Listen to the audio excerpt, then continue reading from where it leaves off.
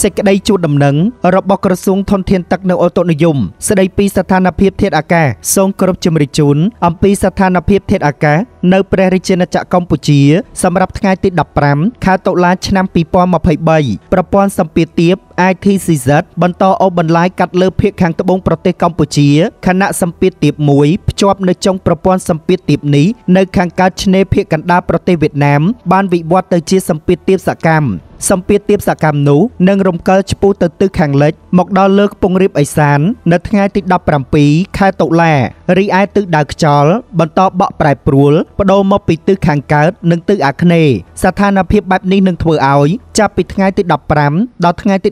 17ខែតុលាបណ្ដាខេត្តស្ថិតនៅតំបន់ខ្ពង់រាបឦសាននិងភាគខាងកើតជាប់នឹងប្រទេសវៀតណាមអាចមានភ្លៀងធ្លាក់នៅក្នុងកម្រិតពីតិចទៅបង្គួរលាយឡំដោយផ្គររន្ទះជាមួយនឹងទំហំទឹកភ្លៀងក្របដណ្ដប់លើផ្ទៃដីពី60ទៅ 80% ចំណែកឯរាជធានីភ្នំពេញនិងបណ្ដាខេត្តដទៃទៀតអាចមានភ្លៀងធ្លាក់នៅក្នុងកម្រិតពីខ្សោយទៅមធ្យមលាយឡំផ្គររន្ទះជាមួយនឹងទំហំទឹកភ្លៀងធ្លាក់ក្របដណ្ដប់លើផ្ទៃដីពី50ទៅ 60% អាស្រ័យដូចបានជម្រាបជូនខាងលើសូមសាធារណជនទទួលជ្រាបព័ត៌មានការផ្សាយរបស់ក្រសួងធនធានទឹកនៅអូតូនិយមថ្ងៃទី15ខែតុលាឆ្នាំ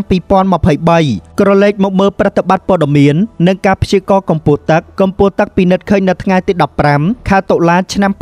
2023តាមបណ្ដាស្ថានីយជលសាស្ត្រទន្លេមេគង្គស្ទឹងត្រែងទឹកមានកម្ពស់17ម៉ែត្រ12សង់ទីម៉ែត្រធៀបនឹងម្សិលមិញ17ម៉ែត្រ25សង់ទីម៉ែត្រចុះ13សង់ទីម៉ែត្រកម្រិតប្រកាសអាសន្ន10ម៉ែត្រ70សង់ទីម៉ែត្រទន្លេមេគង្គក្រចេះទឹកមានកម្ពស់16ម៉ែត្រ98សង់ទីម៉ែត្រធៀបនឹងម្សិលមិញ17ម៉ែត្រ35សង់ទីម៉ែត្រចុះ37សង់ទីម៉ែត្រកម្រិតប្រកាសអាសន្ន22ម៉ែត្រទន្លេមេគង្គកំពង់ចាមទឹកមានកម្ពស់11ម៉ែត្រ54សង់ទីម៉ែត្រធៀបនឹងម្សិលមិញ11ម៉ែត្រ89សង់ទីម៉ែត្រចុះ35សង់ទីម៉ែត្រកម្រិតប្រកាសអាសន្ន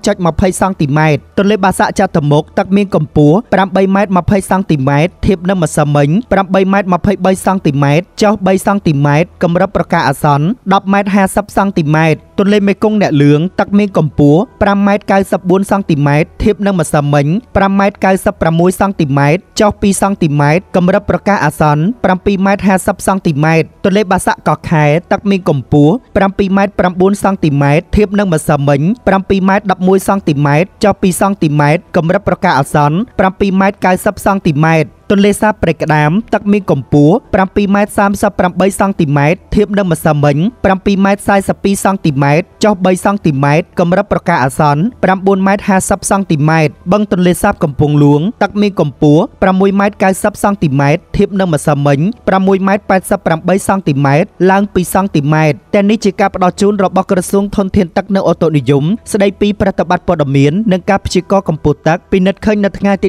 15ខែតុលាឆ្នាំ2023តាមបណ្ដាស្ថានីយជលសាស្ត្រដូច្នោះសម្រាប់លោកអ្នកដែលរស់នៅតាមតំបន់ជួរមាត់ទន្លេសូមប្រុងប្រយ័ត្នចំពោះបាតុភូតធម្មជាតិនិងតាមដានជាមួយនឹងការព្យាករណ៍របស់ក្រសួងធនធានទឹកនៅអូតូនិយមស្ដីពីស្ថានភាពធាតុអាកាសនៅកម្ពុជាសូមកុំភ្លេចចូលទៅទស្សនាវីដេអូពី Channel របស់ខាងខ្ញុំបាទគ្រាន់តែចុច Subscribe និងរូបកណ្ដឹងនឹងទទួលបានវីដេអូថ្មីៗជាបន្តបន្ទាប់ខណៈនេះខាងខ្ញុំបាទសូមអរគុណនិងសូមជម្រាបលា